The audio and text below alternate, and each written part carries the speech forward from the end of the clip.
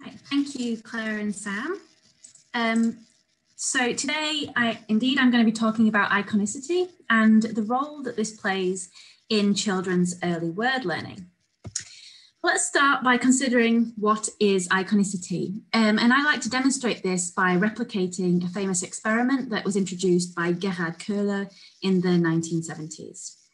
So you can see there are two shapes on your screen right now, hopefully, a green shape and a purple shape. And a poll should pop up at some point that will ask you to decide which of these shapes is a booba and which of these shapes is a kiki. So if you could quickly answer what you think about these two shapes, that would be fantastic. I will also respond. Just give you a few more seconds to decide if it wasn't super quick.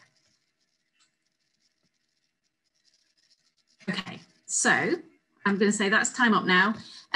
If you agreed, if you thought that the green shape was a kiki and the purple shape was a booba, then you would be in agreement with 98% of respondents who have participated in this experiment across cultures, across ages. And I can see in the results that 95% of you thought that the purple shape was the booba and the green shape was the kiki. So this is a really great example of iconicity because somehow across all the participants in this workshop, we were pretty much in agreement that the green shape was a kiki. There's something spiky sounding perhaps about the word kiki, and there's something round sounding about the word booba. And this is called sound symbolism. It's the idea that we associate certain kinds of physical properties with certain sounds. And across languages, this is pretty consistent. But we can see this in words in English as well. In words such as tiny and huge, we might say that the word tiny kind of sounds small and the word huge sounds quite big. So how does this relate to language acquisition? Well, Piaget suggested that the words and their meanings are what we call arbitrary. That is that if we take a concept or an object, such as my cat, Edward here, who's actually just made an appearance, so he may be joining the workshop any minute now. So if we take this cat here and the word cat, we can say that these two things are not related. There's nothing particularly cat-like about the object cat, right? So if we replace the word cat with the word dog, we wouldn't necessarily feel like the word dog was any less cat-like than the word cat. It's kind of, so basically these two things are not connected. They are arbitrary from one another, which is a bit easier to illustrate when we think about words that are not arbitrary. So this is, in some cases, words and their meanings are not separate from one another, or not as much so as Piaget proposed. And a great example of this is onomatopoeia. Onomatopoeia represents sounds from the environment. So the word meow represents the sound that a cat makes. So there'd be a real incongruence if we replace the word meow with the word woof woof, because woof woof doesn't represent the concept of a cat's meowing. So onomatopoeia are not arbitrary, they are iconic. And the word that we've just seen in the previous slide, kiki and booba, are also, while they're not real words, they're iconic because they represent the thing that they sound like the thing that they represent. And indeed, there are lots of different kinds of iconic words. So words such as tiny and huge, glisten, shiver, and the word to represent distaste or disgust, all somehow represent the thing that they are referring to. So onomatopoeia are just one kind of iconic word, and I'm going to be talking about them specifically in my talk today. Because I'm interested in onomatopoeia, because when we look at children's early words, even across languages, we find that iconic words, but specifically onomatopoeia, are present in the earliest words that children learn how to produce. So the data you can see here is taken from a big data repository of children's early words called WordBank. And I've selected 5 languages, including British and American English. And these are the first 10 words in those languages that children tend to acquire. And if we look at the iconic or onomatopoeic words in this data set, we can see that across languages, children are producing onomatopoeia in their very earliest words. So children acquire bar very early on in British English, woof woof and yum yum in American English. And in Swedish, children in this data acquire 50% of their first 10 words are onomatopoeic. And there's lots of evidence to show that onomatopoeia are indeed very common in children's first words. So just in 3 examples here, a study of 12 different languages showed that about 20% of children's first words are onomatopoeic. A study of French showed over 1/3 of infants' early words are onomatopoeic. And then a big study looking at hundreds of children across different languages found that about 30% of English words and 41% of Cantonese words are onomatopoeia. So there's clear evidence to show that this is possibly quite an important kind of word in the early vocabulary. And researchers have proposed that onomatopoeia and other iconic words might be easier for children to learn because they help children figure out word meaning links. So when a child's vocabulary is still quite small, it could be very useful to have iconic cues in language that help children connect words with their meanings. Is linked to my talk today. I discussed this in some depth. And what I want to propose is that while iconicity can help children learn words, I think actually there are lots of other features of onomatopoeia other than just the fact that they're not arbitrary that might help children learn them. It's not just that they're easier to map form onto meaning, as has been proposed by other researchers, but there's some other things as well that we know about early development that are really important in onomatopoeia. So I'm going to talk about 2 of those things today, but I propose that there are 3 reasons why onomatopoeia are important, or apart from the fact that they are connected to the meaning of the word. And that is, first of all, they're very relevant to caregiver speech. They're also very important for the way that infants produce words, and they're really useful in interactions. I'm not going to talk about the first one today because I talked about caregiver speech a couple of years ago at the workshop. So you can check out the slides from that if you haven't already seen that talk. So let's start by thinking about infants' early words and why onomatopoeia might be useful in infant speech. Well, we know that infants' early words are phonologically simple, so they're very easy to articulate, such as dada, mama, ball. And they also tend to include reduplication. That is the repetition of syllables, as in dada, mama, and of consonants as well. So baby, bottle, baby, sorry, would be a reduplicated consonant. And then when we think about onomatopoeia, we see that these are also pretty phonologically simple. So bar, moo, quack, quack, often reduplicated, quack, quack, woof, woof. They're also phonetically and phonologically flexible, and I'll talk about that in a second. And I'll also talk about why the prosody can be really meaningful in these words. So that is the sound effects that children can use in producing onomatopoeia. So with this in mind then, it seems that onomatopoeia are perfectly set up for early acquisition. So I decided to look into this in a bit more depth by looking at some data from children interacting with their caregivers. So I looked at 16 children acquiring a range of different languages in naturalistic interactions. And I counted the number of times that children produced onomatopoeic words, such as woof woof, quack quack, and what I call equivalent conventional words. So dog and duck. So I compared the number of times they produced woof woof with the number of times they produced dog, the number of times they produced quack quack with the number of times they produced duck, and so on. We can see the results in this graph here. So the number of times the children produced the words is shown on the y-axis, the number of tokens. The number of onomatopoeia is shown in orange with the orange circles and conventional words in green. And each circle represents a different child, and each child is connected, so their conventional onomatopoeic words are connected with the grey lines. So we can see then that across, not consistently, but pretty much across the board, most children are producing more onomatopoeia than they are conventional words. So it seems that, that when it comes to children's production, they're actually producing these more often in their early speech.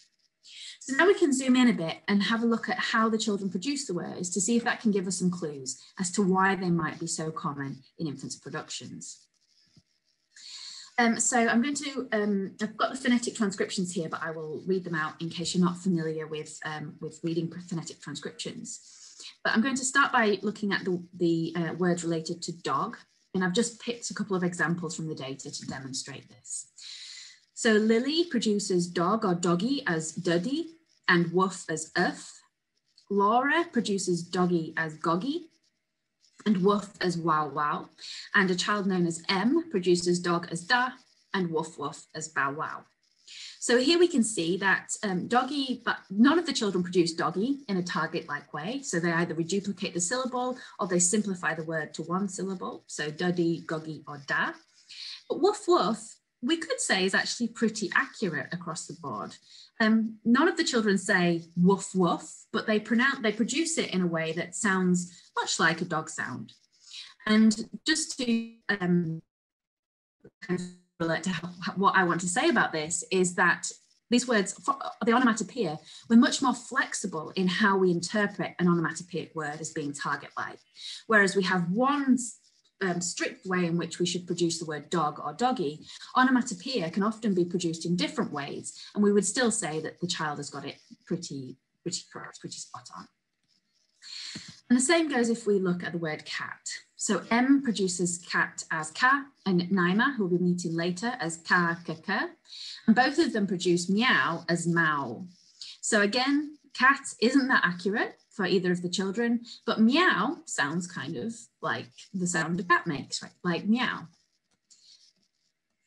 And finally, if we look at duck, and both children, M and Maria, produce duck as da, and then M produces quack quack as kak, and Maria as kaka.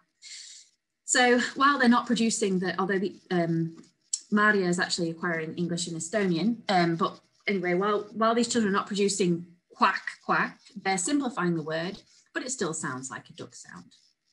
Now, from these examples, I don't think there's a really strong argument to suggest that onomatopoeia are particularly easy to produce compared with conventional words if we look just at the actual adult targets. But we can see that they're at least equally as producible with their simple articulation requirements and reduplication. But most importantly, we can be flexible with how we interpret an onomatopoeic sound. So we can see an onomatopoeic word as being understandable even when the child doesn't produce it, or being target-like even when the child doesn't produce it in the kind of orthographic form. So I think this gives us a good idea of why children might produce onomatopoeia, but we probably get a better idea of this when we observe actually how children produce these words. So I want to show some examples of this now. So this is my favorite example of a child producing onomatopoeia. It's a child called Naima, who is 1 year and 1 month of age. And in the recording, we can hear the child producing a number of onomatopoeic words, and you can see the transcript there as well. What's really interesting here, though, is the way she produces them. So I want you to have a listen to that, if you hopefully can hear it properly, and listen to how she's actually producing the onomatopoeia. What does an owl say? I know an owl, not a dog.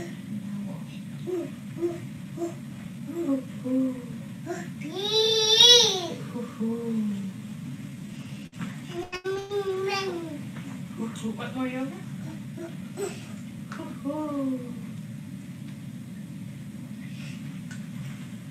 What does a sea lion say? What about an elephant? That's right. What about a frog? A frog?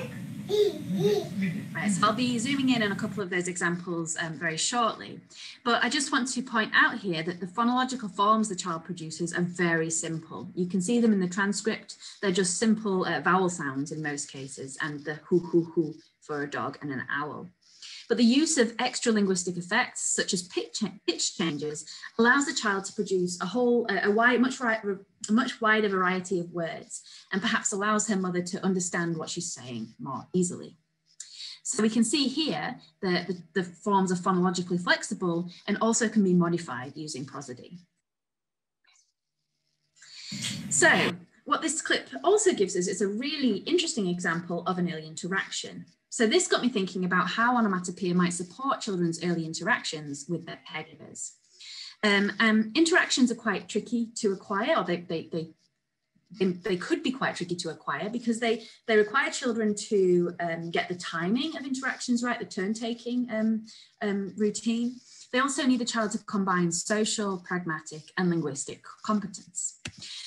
So I propose that onomatopoeia might allow children to rehearse interactions across the social, pragmatic, and linguistic components when their production capacity is limited. So that's the important point I want to make here, that onomatopoeia can be produced despite limited production capacity. So I want to just show 3 examples of some early interactions from the data I've been using now, just to highlight different ways in which onomatopoeia can be useful in interactions. The first is taken from a child called Lily, age 1 year and 1 month. The mother says, "Is that a bear?" Waits for the child to respond and she doesn't. So the mother then says, "What does a bear say?" Then the child responds with a simple vowel, ah, and the mother repeats, ar.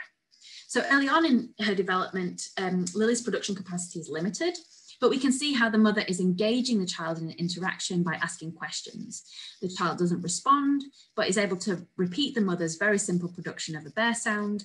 She's able to produce a very simple production of a bear sound, which the mother then consolidates through repetition.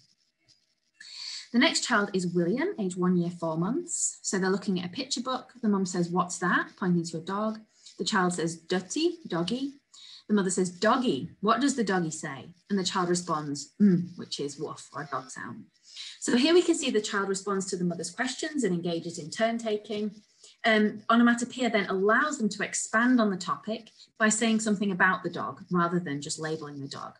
And again, we can see a simple production here of the woof, which equates to a dog sound. Finally, another example from Lily, age 1 year, 4 months. What does a doggy say? The child says, "Uff." The mother says, "Uff." The child says, "Uff." And then the mum says, "Woof." So in this example, we see a combination of turn taking, repetition, and of course, asking questions. The child's able to respond fully to the mother, and the mother then consolidates this production through repetition. But note that she repeats the child's production of the form first, and then goes on to produce the sort of more target-like production. So finally, I want to return to a couple of final examples from the child I showed before, Naima, that I think bring together the reason why onomatopoeia are important in interactions. So we'll start with the owl. What does an owl say? I know an owl, not a dog.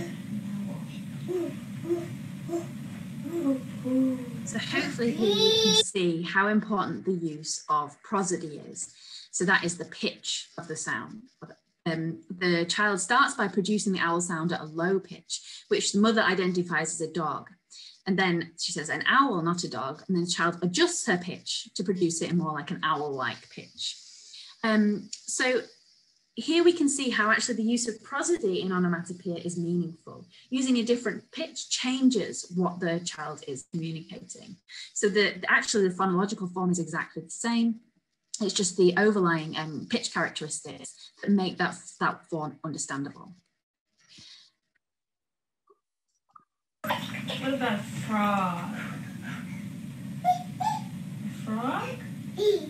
Again, another example how the use of pitch sort of contrasted here. It differentiates one sound that might represent one animal to another, which is the frog. She also uses rhythm here to make that very, very simple phonological form meaningful. So here we see the importance of iconicity. The sound effects the child is using are iconic. They're inherent to the meaning of the form, so much so that you can't change the sound effects. If you do, you get a different meaning altogether. So we can see how the iconicity of the form can support the child's production of onomatopoeic words, allowing her to draw on prosody as a production resource when her production capacity is otherwise very limited. So returning to my final question, well, my first question, does iconicity help children learn words? Yes, I think it does across lots of domains. But what I want to propose is, as well as the close form meaning links that have been proposed to be important here, they offer lots of really important things for early production. They're articulatorily very accessible. They're useful material for very early interactions. They allow children to practice turn taking. And they also offer a positive feedback loop from early production to early interaction, which in turn supports children to further develop their production skills. So I think the reason there are so many onomatopoeia in infants' early words is because they tick lots of boxes when it comes to early phonological development. So that's it from me. Thank you very much.